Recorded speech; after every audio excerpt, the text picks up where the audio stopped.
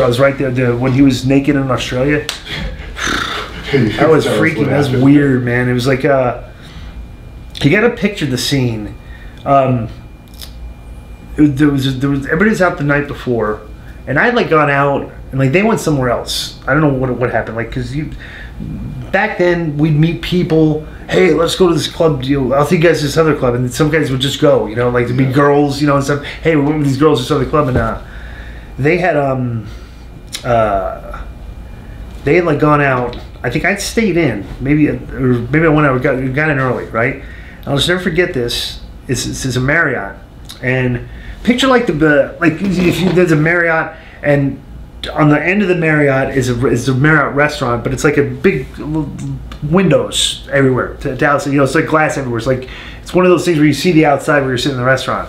I'll never forget. There's a bunch of old ladies like in flowery dresses eating breakfast in the morning and everything, and there's Hoovy outside. He's like arguing with Conan and Ray over something. Like, what the frick is going on? And they're arguing, and Hoovy just takes his clothes off, and he's just screaming at the top of his lungs, and he's like, you know, and they're like, it's Hoovy. They settle.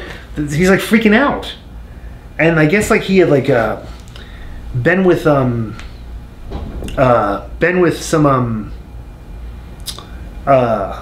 like some guys in the club, and they were smoking angel dust or something. He didn't know it, and like, you know, he was all messed up. And I'll never forget this. Is that the cop showed up. The cop showed up obviously because there's a naked guy screaming at the top of his lungs, freaking out, and there was like 5 of them. Okay, and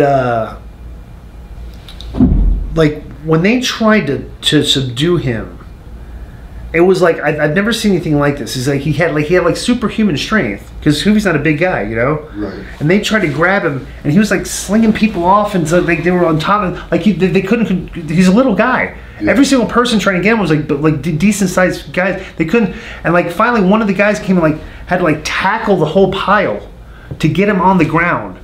And he's a small guy. You literally had like they had him pinned down to the ground, with his face on the cement, like with the form, like literally like 4 to 5 guys holding him down, and it looked like if I'm holding one arm, all right, and I'm just one guy holding one arm, I'm struggling holding one arm. Like they could not keep him down. He was like fighting. Like I was like, how is?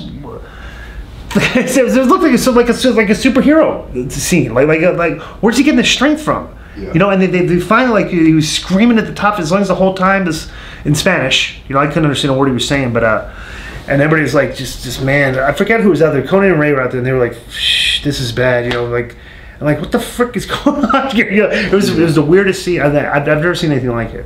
And they put him in they got him finally in the paddy wagon. It took forever, but he was like he would not, like, little Hoovy naked. Yeah, and they tried to pick. Yeah, it was just a weird.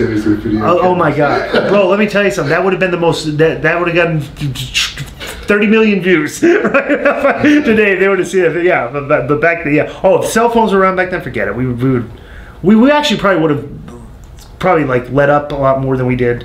But we used to get too wild back then. You know,